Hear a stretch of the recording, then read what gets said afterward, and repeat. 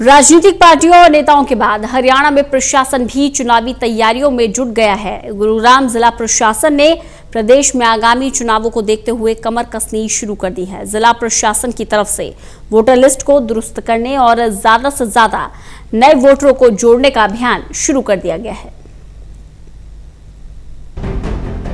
अक्टूबर महीने में होने वाले विधानसभा चुनावों को देखते हुए जहां हर पार्टी और नेता अपने अपने तरीके से चुनावी तैयारियों को पूरा करने में लगे हुए हैं, तो वहीं प्रशासन भी अब चुनावी मोड में आ गया है और चुनावी तैयारियां भी तेज कर दी हैं। गुरुग्राम जिला प्रशासन भी अगले सप्ताह से वोटर लिस्ट दुरुस्त और वोटरों को जागरूक करने के लिए जागरूकता अभियान शुरू करेगा, जिसके लिए सभी BLO को आदेश जारी कर दिए गए हैं। साथ ही 21 जुलाई को विशेष अभियान के तहत अपने अपने बूथ पर मौजूद रहने के आदेश भी दिए गए हैं।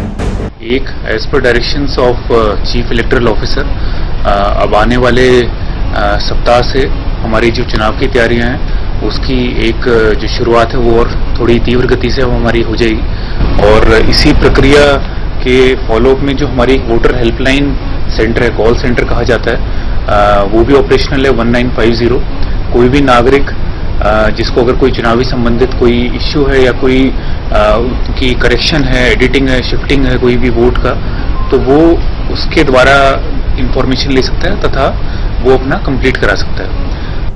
गुरुग्राम इलेक्शन ऑफिस की तरफ से आम लोगों से अपील की गई है कि अगर उनकी वोटर लिस्ट में कोई कमी है या फिर वोट शिफ्ट करने या फिर किसी तरह का करेक्शन करना है तो वो आवेदन कर सकता है।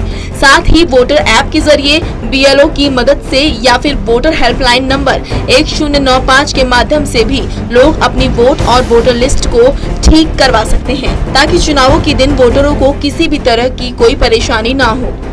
Gulshan Grover, total news, Gurugram.